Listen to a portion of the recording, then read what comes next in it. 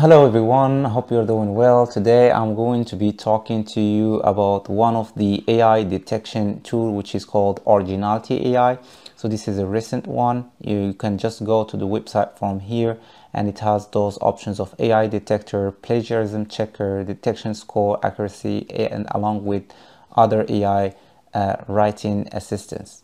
So to just go to the website, I will just have to log in, and then by default you have a balance of 50 credits that you can use to check the documents. And to check the documents, you need to go to content scanner and you just click start new scan, and then you will find this dashboard where you could just simply copy paste your text here or import it as a Word document. And here you choose the models. So the standard one is light one, the medium one is turbo, and the most advanced one is multi-language in case you are using multiple languages. So I will just keep the standard one, and here I could just check AI and then plagiarism. Then I can also have readability, grammar, in fact check depending on what I want. And after that, so here it says that the minimum scan required is 100 words. So basically I will check more paragraphs to get 100 words. So I will just paste the content like this. Now I have 190. Let me just keep it 100. So after I finish, I will just click scan, and here I will need to wait for the report.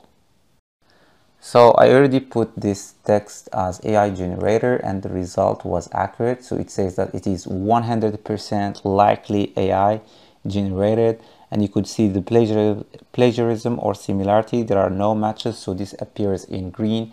Readability here, it is reading easy. And then the fact checking, so what is 100% potentially true, and spelling and grammar, everything is correct.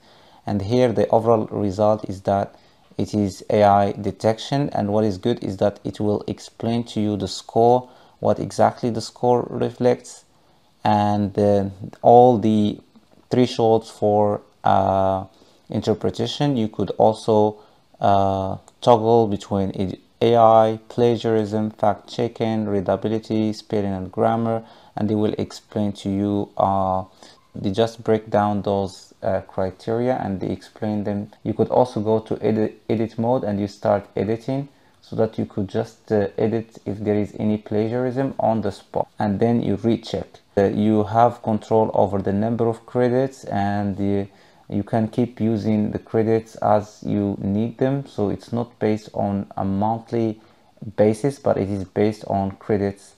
So you will find the link to Originality in the description box. So if you have other questions or remarks, do not hesitate to post them below, and see you soon. Bye for now.